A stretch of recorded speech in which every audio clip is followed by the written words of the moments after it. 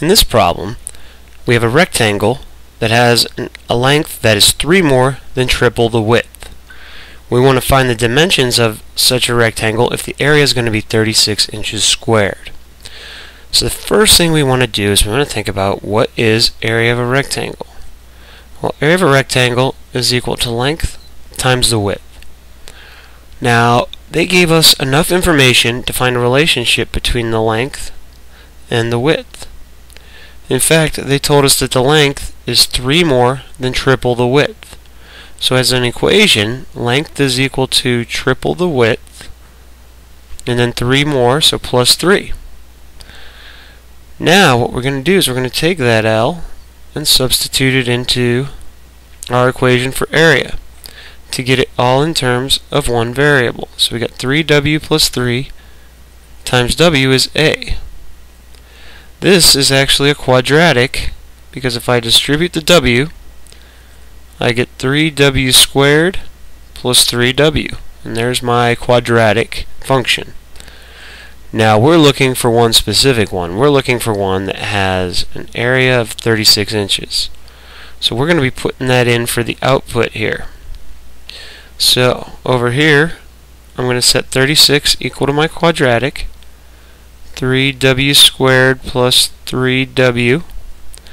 And now some common things that I see at this point. People sometimes try to subtract the 3W and take the square root. We can't do that. Anytime you got a W squared term and a W term, what we're going to need to do is get a quadratic equal to 0 and then either factor or use the quadratic formula or use our graphing calculator.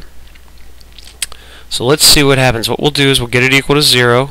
So subtract 36 from both sides. So those cancel. So we have 0 equals 3W squared plus 3W minus 36. Let's try factoring first. But you don't have to spend a lot of time on factoring. Because we have a quadratic equal to 0, if this didn't factor, go right to the quadratic formula. Or if you're not sure if it factors, go right to the quadratic formula. Now one thing I notice is all of them have a term of 3 in it. So I pull out a 3 and I get W squared plus W minus 12. This makes it a little easier to recognize that it's going to factor,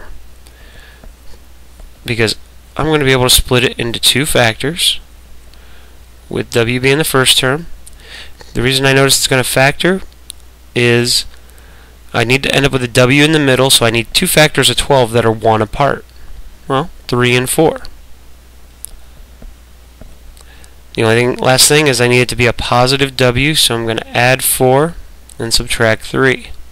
I know my signs will be opposite because of the negative 12. So these are just some things we can look for. So we get W equals 3 from this one. And from here we get W equals negative 4. Now it doesn't make any sense to have a negative width. So we're going to get rid of that answer. And W equals 3 is part of our answer. Now we also have to go back and find L. Remember, we already have a relationship between L and W that we found earlier. So the length is equal to 3 times the width we found plus another 3, or 9. So the dimensions of this rectangle are 9 inches by 3 inches.